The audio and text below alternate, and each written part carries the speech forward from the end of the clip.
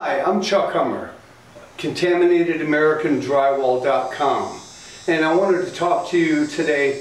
If you suspect that your home has bad drywall, whether it be Chinese or American drywall, there's only one specific test that you need to do, and that's called an off-gassing test.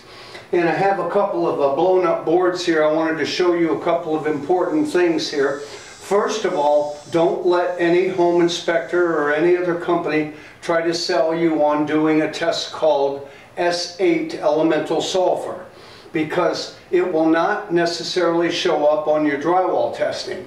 There is one test called an off-gassing test.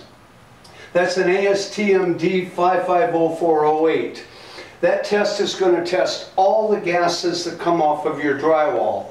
And here's an example of what your test results should look like.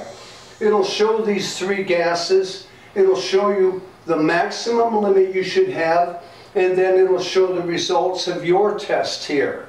Okay? If your test is above the limits required, then that will mean that you have bad drywall, and it should meet the guidelines that was established dated March 18, 2011. That's very important because anything prior to that doesn't count.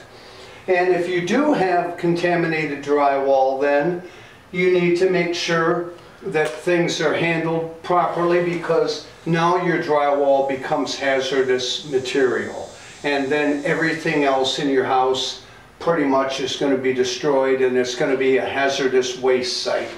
And this drywall cannot be dumped and destroyed in the normal landfills. It has to be handled as hazardous material. So for further information, because this is quite complex, go to my website, ContaminatedAmericanDrywall.com. Thank you.